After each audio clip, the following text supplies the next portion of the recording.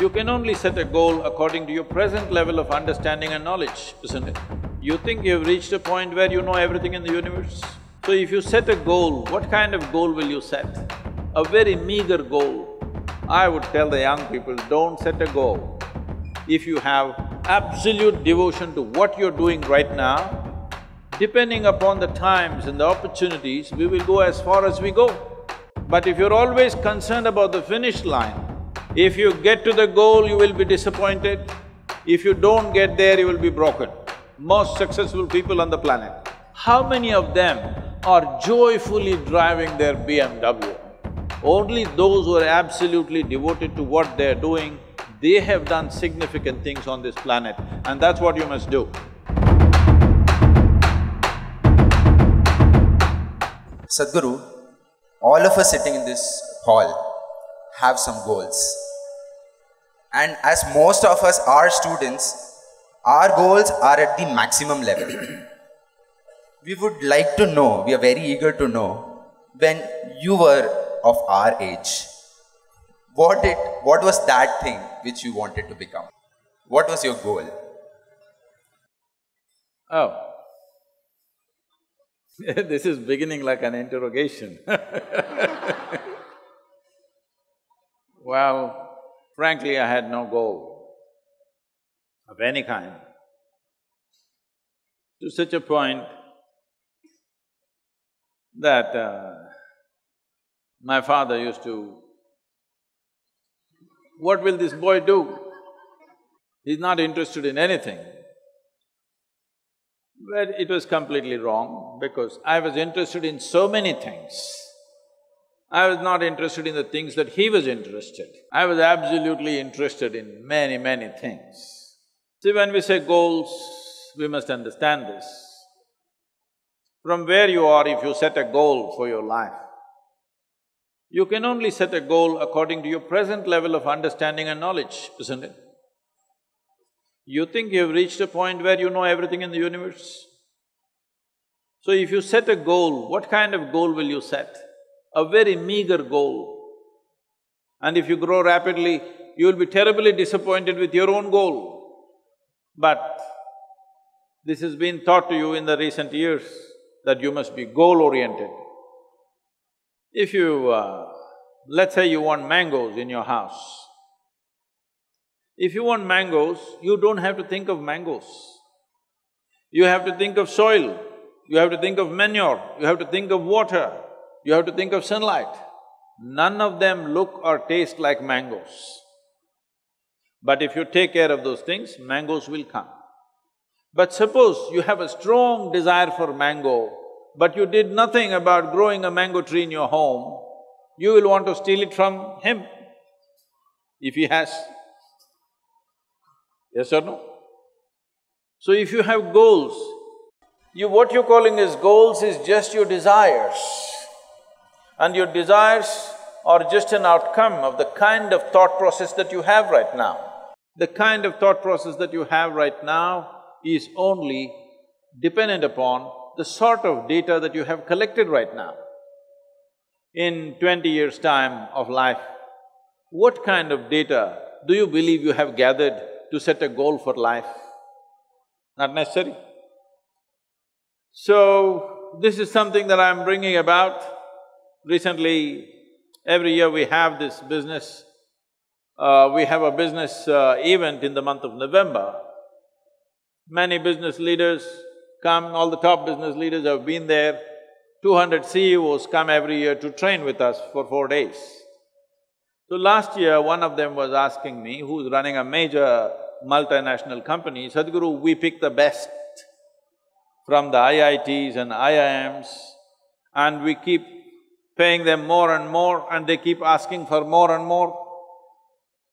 But when I look at your organization, you pay nothing to any of them and it seems to function many times better than our corporation. What is the secret? I said, see, this is all it is. We are devoted to the process. We are not concerned about the goal. We are absolutely devoted to the process. Because of our devotion to the process of what we are doing right now, if you do not do what you're doing right now well, your goal is just going to be a fancy desire, isn't it? Hello? Yes or no? Hello? Your goal is going to be just a fanciful desire that you made up in your mind, and that is not even yours. Your goals are all borrowed from 10 other people. Whatever is the trend today, that is your goal, isn't it? I would tell the young people, don't set a goal. If you have absolute devotion to what you're doing right now, depending upon the times and the opportunities, we will go as far as we go. But if you're always concerned about the finish line and not the step that you're taking right now, you will fall flat on your face, most probably. If you get to the goal, you will be disappointed. If you don't get there, you will be broken. Most successful people on the planet, I want you to just look at it, don't just go by what I say. Just go on the street and watch people. Leave the people who are driving bullock cart and this and that. Just watch those people who are driving BMWs, Mercedes and whatever else, okay? Successful people. Just carefully watch them. How many of them are joyfully driving their BMW? Hello? How many of them are joyfully driving their dream car that they worked for? You will see hardly anybody, unless it's a stolen car.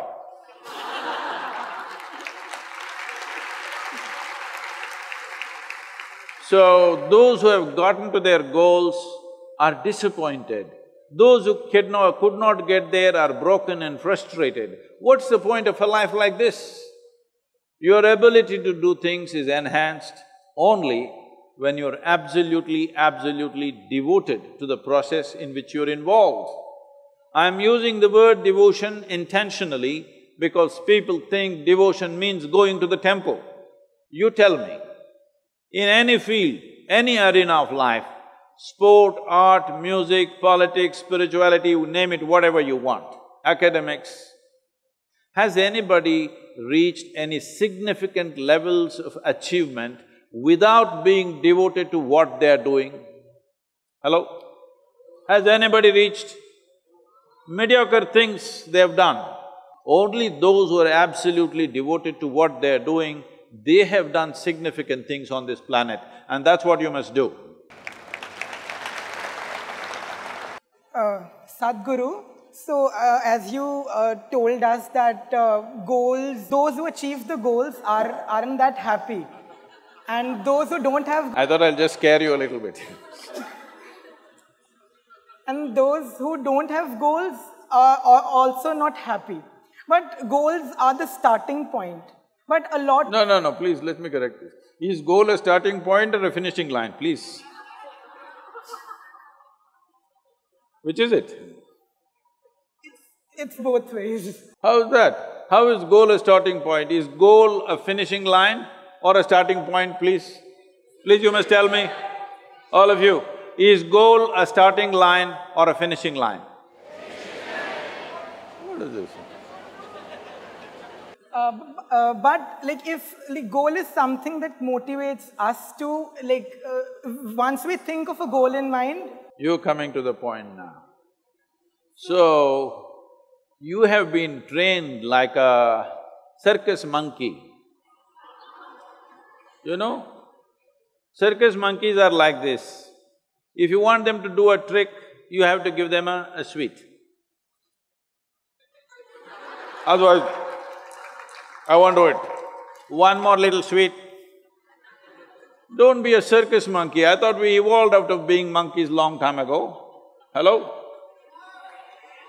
So, you're only working, what will I get, what will I get, what will I get? What the hell will you get? You'll die one day, that's all. You think you're going to get something in the end? No, you're just going to die one day. The question is only how beautiful and significant and intense of a life that you lived, that's all there is. What will you get in the end? Goal is the end point, isn't it? What do you think you'll get at the end of your life?